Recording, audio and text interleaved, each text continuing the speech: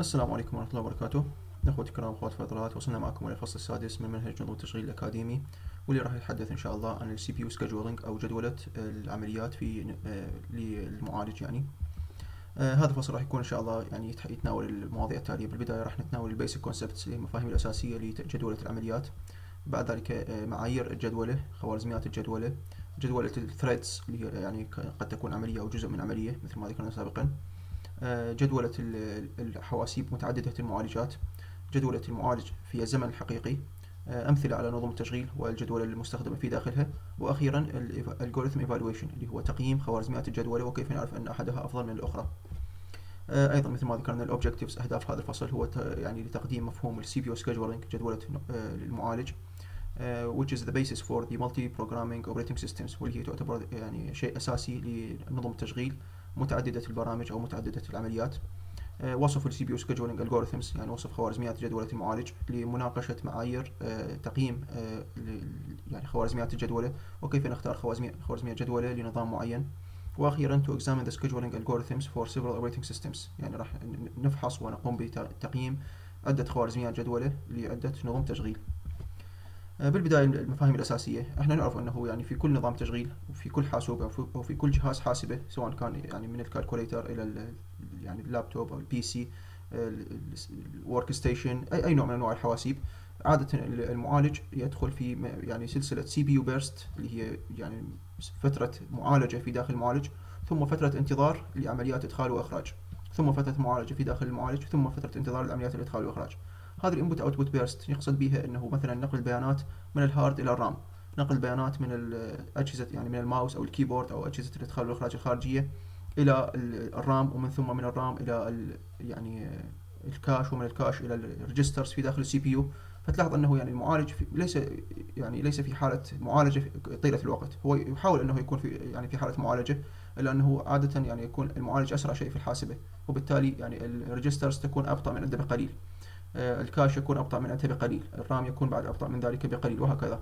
فالمعالج مهما كانت الذواكر المستخدمة معه سريعة، فإنها لن تكون بسرعة المعالج، فبالتالي المعالج راح يقضي فترة من الزمن يقوم بعملية معالجة، والفترة الأخرى يقوم بعملية انتظار لإدخال وإخراج البيانات أو جلب البيانات. هذه الفترة اللي يكون فيها المعالج منتظرا لجلب البيانات، يمكن أن نقوم بإدخال عملية أخرى أيضا تقوم باستخدام المعالج، وبالتالي هذا الشيء ما يسمى بزيادة اليوتيلايزيشن، أو زيادة استغلال المعالج، أو استغلال المعالج في الحاسوب بأقصى طاقة ممكنة لكي نحصل ما يسمى بالمالتي بروجرامينج. المالتي بروجرامينج هو أنه عندما تكون عملية محتاجة المعالج نقوم بإدخالها للمعالج، طبعا اعتمادا على زمن وصولها وأولويتها وغيرها من الأمور الأخرى. وعندما تحتاج إجراء عمليات إدخال وإخراج نقوم بإخراجها من المعالج وإدخال عملية أخرى إلى أن تكتمل عملية الإدخال والإخراج للعملية الأولى، وهكذا. فبالتالي نلاحظ أنه هنا هدفنا بأنه نزيد اليوتيلايزيشن اللي هو استغلال المعالج. المعالج عادة أو كل حاسبة تدخل بدورات سي بي يو انبوت اوتبوت بيرست، دفعات أو نبضات أو فترات من المعالجة وفترات من الإدخال والإخراج. العملية طبعا تنفيذ كل عملية يدخل في دورة من المعالجة في داخل المعالج والانتظار لعمليات الإدخال والإخراج. عادة كل فترة من فترات المعالجة في داخل المعالج يتبعها عملية إدخال وإخراج مثل ما ذكرنا. السي بي يو burst distribution is of the main concern. هنا كيف نقوم زيادة هذا السي بي يو burst إبقائها أقصى ما يمكن، هو هذا الشيء الذي نبحث عنه في كل أنواع أنظمة التشغيل. مثل ما نلاحظ هنا عادة المعالج البيرست ديوريشن بالملي سكند، هنا فترات النبضات، عادة المعالج يقوم بعملية السي بي يو burst، هذه هي النبضة. بعد ذلك عندما تكون هناك input output burst يكون المعالج في أقصى في أقل ما يمكن من حيث الكفاءة أو العمل. هذه الفريكونسي هنا يقصد بها التردد أو سرعة المعالجة. عندما يكون هناك معالجة في داخل المعالج يقفز التردد إلى أعلى ما يمكن.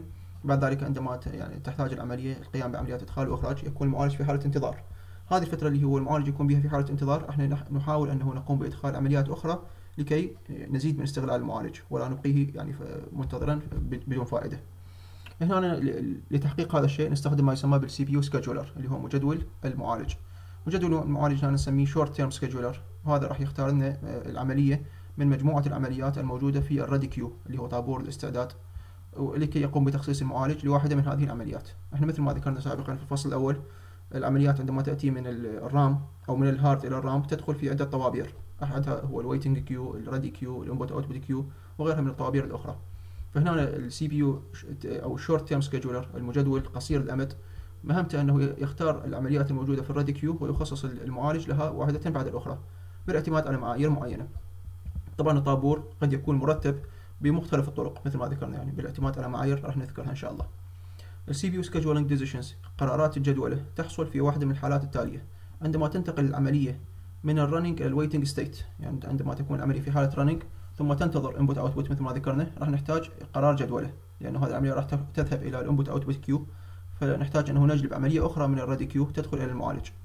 كذلك إذا انتقلت العملية من الرننج إلى الريدي ستيت، أيضا من حالة التنفيذ إلى حالة الاستعداد.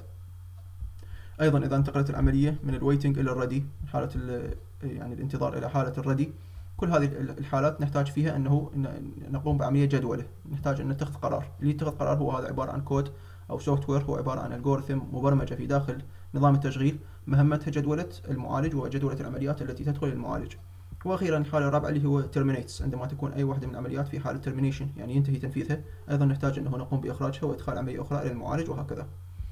الجدولة بالنسبة للحالة الأولى والرابعة هي نون بريمبتيف، يعني غير قابلة لحق الشفعة يعني، أو يعني لا تقبل الواسطات مثل ما نقول. يعني إذا حصلت لن يكون هناك يعني تراجع عن هذا القرار، أو إيقاف العملية على يعني في منتصف التنفيذ وإدخال عملية أخرى. بالنسبة للبقية راح تكون بريمبتيف اللي هي الثانية والثالثة، وأيضا راح نتحدث بشكل مفصل عن مفهوم البريمبتيف والنون بريمبتيف. طبعا هنا ايضا نحتاج انه ناخذ بنظر الاعتبار الوصول الى البيانات المشتركه، واللي تحدثنا عنه في الفصل السابق، واللي هو كان يتحدث عن البروسيس سينكرونايزيشن، مزامنه العمليات. ايضا يجب ان ناخذ بنظر الاعتبار البري امبشن، اللي هو حق الشفعه وقابليه ادخال العمليه اذا كانت اكثر اولويه، واخراج العمليه الاخرى الاقل اولويه حتى وان كانت غير مكتمله التنفيذ. وطبعا هذا الشيء هل يمكن ان يحصل في الكيرنل مود او اليوزر مود؟ ايضا هذه الامور يجب ان ياخذها السي بي يو سكيدولر الجوريثم بعين الاعتبار. كذلك consider interrupts occurring during critical or crucial OS activities. أيضا نحتاج أن نأخذ بعين الاعتبار الانتربتس، المقاطعات التي تحصل أثناء تنفيذ المعالج لمهمات أو عمليات ضرورية جدا أو مهمة. وأيضا هل يجب أن نسمح لهذا الانتربت أن يكون preemptive أو non preemptive للعمليات الموجودة أصلا. هذه الأمور كلها راح نتحدث عنها إن شاء الله. أيضا عندنا ما يسمى بالديسباتشر. الديسباتشر هو يعني الجالب، يعني السوفت وير اللي مهمته جلب. هو عبارة عن موديول، يعني جزء من برنامج يتحكم بالمعالج أو يختار العملية التي تدخل المعالج عندما يعني يكتمل تنفيذ العملية الأخرى. وبالتالي هو عبارة عن جدول أو يعني موديول مثل ما ذكرنا يتحكم بالعملية التي تدخل المعالج، والتي يتم اختيارها من قبل السي بي يو أو الشورت تيرم سكيدولر. ولا يتضمن طبعا هذا السوفت وير أو هذا الكود أول شيء السويتشنج كونتكست، اللي هو تغيير السياق اللي تحدثنا عنه في الفصل الأول. switching to user mode، التحول من الكيرنل مود إلى اليوزر مود اللي هو نمط أو حيز المستخدم. jumping to the proper location in the user program to restart the program، القفز إلى المكان المناسب في برنامج المستخدم لكي يقوم بإعادة تشغيل هذا البرنامج، إذا كان هذا البرنامج سابقا في حالة waiting أو ready ودخل إلى المعالج لكي ينتقل إلى حالة running. الديسباتش latency اللي هو التأخير الذي يحصل بسبب الجلب، هو الزمن الذي يستغرقه الديسباتشر لإيقاف عملية معينة والبدء بتشغيل عملية أخرى أو إدخالها إلى المعالج. أيضا هنا عندنا السكيدولينج كرايتيريا، معايير الجدولة، يعني كيف مثل ما ذكرنا كيف نقول بأن خوارزمية الجدولة A أفضل من خوارزمية الجدولة B، من خلال الأمور التالية. أولا عندنا ما يسمى بالسي بي يو يوتيلايزيشن اللي هو استغلال المعالج. احنا نحتاج أنه نبقي المعالج مشغولا أقصى مدة ممكنة. الثروبوت اللي هو عدد العمليات التي يتم تنفيذها أو اكتمال تنفيذها في وحدة الزمن، في الثانية الواحدة أو في أجزاء الثانية. التيرن أراوند تايم اللي هو زمن التنفيذ الكلي، هو مقدار الزمن الذي يستغرق يعني تنفيذ عملية معينة. الويتنج تايم هو مقدار الزمن الذي تنتظره العملية في طابور الاستعداد. الريسبونس تايم هو زمن الاستجابة، واللي هو كمية الزمن الذي يستغرقها يعني المعالج ابتداء من طلب العملية للدخول وحتى الاستجابة الأولى، اللي هو يعني ليس الاوتبوت، يعني الزمن ابتداء من نقل العملية من الويتنج كيو إلى الريدي كيو، بعد ذلك هي أصبحت في الريدي كيو. مجرد وجودها في الريدي كيو يعني تبدأ الحساب بالحساب الوقت ابتداء من دخولها إلى الريدي كيو حتى دخولها إلى المعالج، هذا نسميه ريسبونس تايم، واللي هو ابتداء يعني من طلبها للدخول للمعالج حتى دخولها إلى المعالج وليس اكتمالها. طبعا هذا يعني يوجد فقط في التايم شيرنج انفايرمنت، في بيئات المشاركة الزمنية. طبعا هذه هي المعايير، هنا ذكرناها معايير الجدولة. ما هو الاوبتمايزيشن؟ يعني ما هو الأمثلية أو أفضل شيء نبحث عنه؟ أول شيء احنا نبحث عن زيادة السي بي يو يوتيلايزيشن إلى الحد الأقصى، يعني نريد استغلال المعالج أقصى ما يمكن. نريد زيادة عدد العمليات المنجزة في الوقت الواحد أو في الثانية الواحدة. نريد تقليل زمن التنفيذ الكلي إلى الأدنى، يعني ماكسيمم يعني أقصى شيء، ماكسيمم مينيمم يعني الأقل شيء. وكذلك نريد تقليل زمن الانتظار إلى أقصى يعني أقل ما يمكن، وكذلك نريد تقليل زمن الاستجابة إلى أقل ما يمكن. هذه طبعا كل ما تخص الأولويات أو الأساسيات لهذا الموضوع. بعدها إن شاء الله في المحاضرة القادمة راح نبدأ نشرح الخوارزميات اللي هو السكيدجولينج الجوريثمز، واللي هنا طبعا راح يعني يكون بها يعني مجموعة من العمليات الرياضية أو الحسابات. فيعني يرجى أنه يكون هناك ورقة وقلم لفهم هذه العمليات. طبعا الأمثلة المشروحة في هذه السلايدات هي أمثلة بسيطة جدا وأساسية، فقط تشرح الفكرة الأساسية. بعد ذلك إن شاء الله يعني حسب الإمكانية، أما أنه نقوم بشرح الأمثلة الأكثر تعقيدا مباشرة في الحاسبة، يعني نستخدم التاتش سكرين، أو أنه نشرحها على سبورة ونقوم بتسجيل ذلك. فننتظر يعني من حضراتكم أنه ما هو الأفضل بالنسبة لكم. وهنا راح نحاول إن شاء الله يعني أنه نقوم بحل الكثير من الأمثلة على هذا الموضوع بعد إكمال شرح السلايدات يعني. فننتظر يعني آراءكم وانتظرونا في المحاضرة القادمة. شكرا جزيلا، مع السلامة.